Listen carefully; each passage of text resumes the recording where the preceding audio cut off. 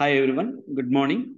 So today's class, I'm going to tell you about BDD Cucumber framework.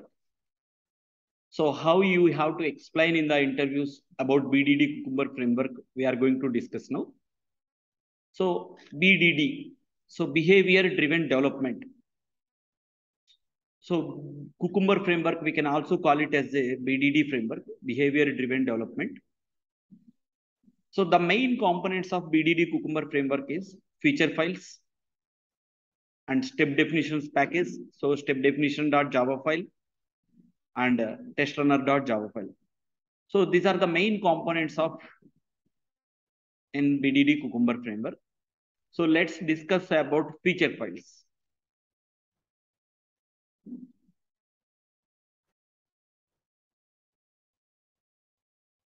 So coming to feature files.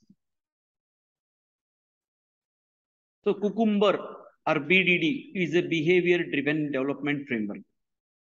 The test case objective or behavior is defined in a feature file under SRC test resources. A feature file contains set of steps to achieve particular test objective. So like that, a feature file contains some set of steps to achieve particular test objective. Okay. So in a feature file, we can write background key section and scenario outline. Okay. So like that, a feature file can be defined. Every step can be developed in a feature file. Every step can be developed by using any of the keywords as given, when, then, and but keywords. We can call this language as a jerkin language. Like this, scenario and scenario outline steps are defined in a feature file. Okay, so let's go to about feature file. So here under SRC test resources, the feature file, here it is a nationality.feature file. So which contains background key section and follows scenario. So here the set of steps given, when, and then. So these keywords, so every step we can call it as a keyword. So by using keywords as given, when, and then, we have written the test case objective. See here, this is the test case automation, how to create a skills record in an Orange HRM application. See, background key section means it contains some common reusable steps, which can be executed for every scenario. So generally in background key section, launching of the browser, opening the application URL, such kind of common reusable steps which can be written in a background key section. Coming to scenario, so the actual steps implementation, enter username, password, and go to skills page and create skills record and click on logout, and all the actual steps of the implementation we have written in the scenario. So simply we can define a scenario.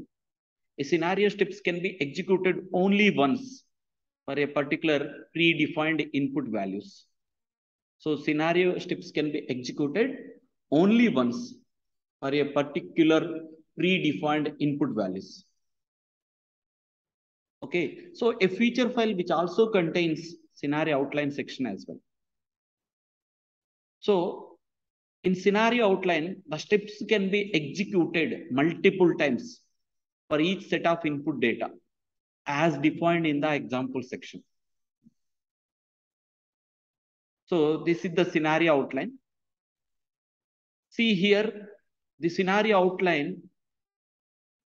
So here the nationality record. So these all steps can be executed multiple times. So the set of steps can be executed while creating, all these steps can be executed multiple times for different sets of input data. So first time, these all steps can be executed.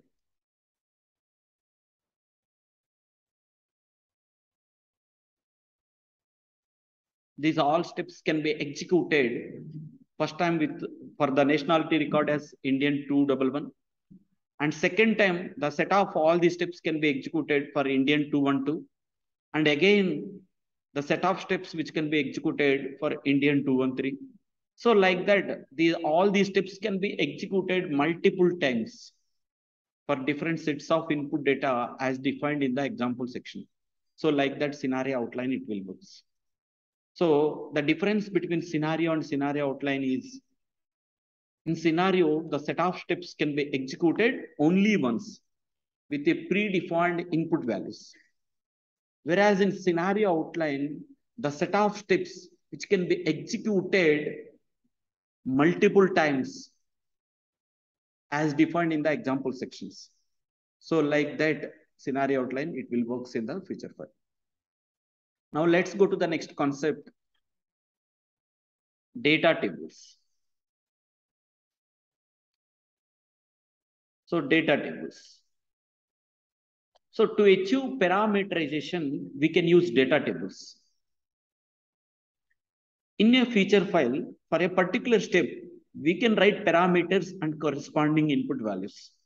See here, when user navigates to login page, I specified parameter name as username and password, and I have defined values as admin and admin123. And for this parameter as name as nationality, and I have specified my input values. So a particular step which contains some parameter and corresponding input values. So in a feature file for a particular steps, we can write parameters and corresponding input values. And to get these input values under step definition.java file,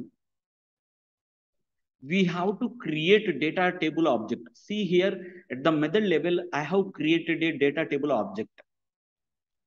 Because to get the input values, to get the parameter values of username and password, I have to create object, data table object at the method level.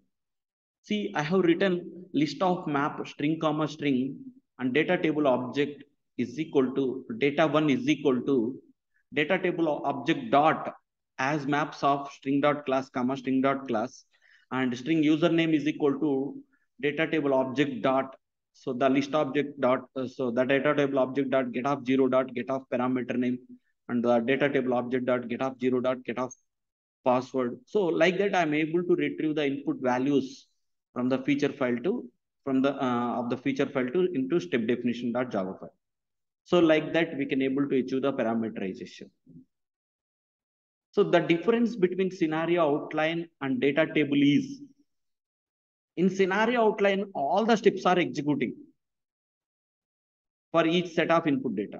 But whereas in data table, the particular step only executed. See here, I created nationality record. Only this particular step can be executed multiple times for different sets of input data. Okay, so like that, the data table, it will works. So like that, we can able to achieve parameterization by using data tables concept in Cucumber. So coming back to hooks concept. See, under SRC test Java, under step definition package, I have written hooks.java, which contains @ before and @ after annotation tags. So generally, hooks is a common snippet of code which can be globally executed before and after scenario. So simply, hooks is a common snippet of code which will be globally executing for every scenario, for every before and after scenarios. So like that, hooks concept can be used in Cucumber. Okay. Now let's come back to the testrunner.java class file.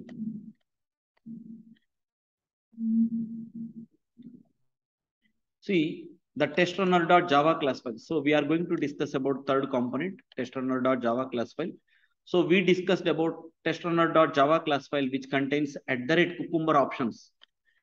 See, this is the @cucumber options it contains. So generally in Cucumber options, we can specify features is equal to class path dot features. Class path dot features.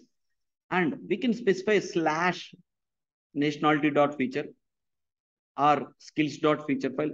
So whichever feature files that you want to execute, you can specify in the feature section. And glue is equal to, we can specify where the step definition dot, where the each and every keyword that step definitions package has been implemented, that package name we have to specify. Step definitions package we have to specify in the glue section. Plugin. So what kind of reporting part that you want to generate? So here I want to generate Cucumber HTML reports. So I have specified Cucumber HTML report plugin. And if I want to generate extend report HTML plugin, so in the plugin section, I can specify extend reports HTML plugin like that.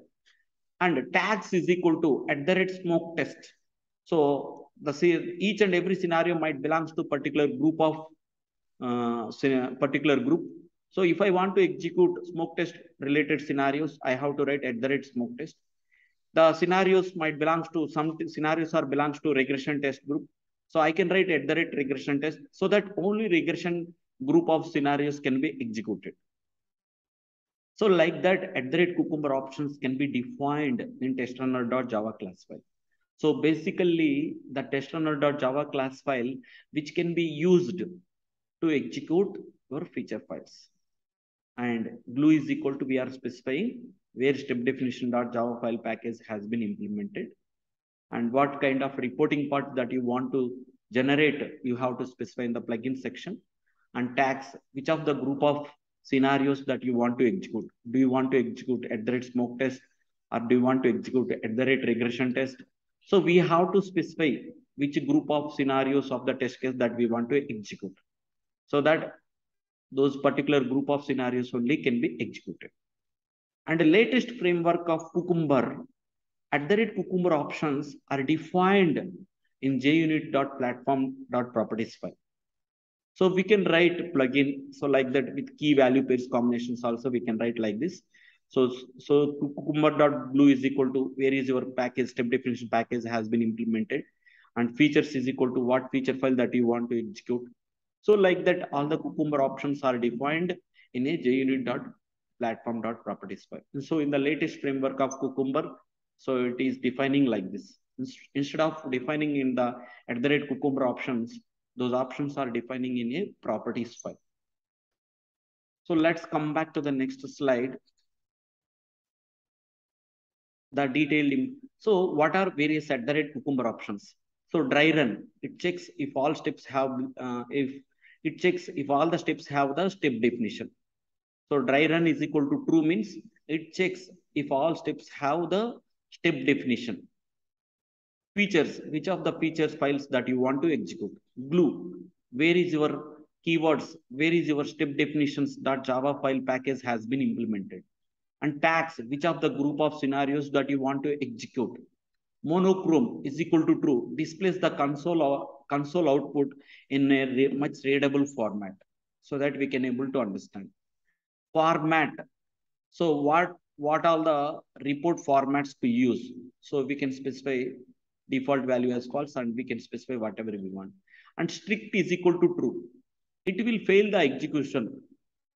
If the strict is equal to true means it will fail the execution if there are any undefined or pending steps. If any of the keyword implementation was not there in your step definition.java file, whenever you will trigger testrunner.java class file, the program execution compilation only itself, it is failed. So it will, if you are writing strict is equal to true, definitely every keyword it must have to implement under step definition.java file. So like that, these Cucumber options can be defined in feature file. So simply, so the summary of the BDD Cucumber framework is, you have to talk about feature files. Feature file means which contains some set of steps to achieve particular test objective. In a feature file, we will write background key section. And by following background key section, we can write scenario or scenario outline. So background key means it contains some common reusable steps which can be executed prior to scenario or scenario outline. So which contains common reusable steps. So in a background key section, we will write such as launching of browser, launching of application URL. Such lines of code we will write in the background key section. And coming to scenario, the set of steps we can write in scenario to execute particular predefined input values. So the steps can be executed only once with a predefined input values. Whereas scenario outline, the set of steps which can be executed multiple times for each set of input data as defined in the example section. And now coming back to the step definition.java file, for every keyword, corresponding methods will be implemented. And coming back to the testrunner.java file, which contains @cucumber options. To execute the scenarios, we can use testrunner.java file. And the parameterization concept we can achieve by using data tables concept and by using scenario outline. So in coming to data tables, in a feature file, for every step, it follows corresponding parameters and values.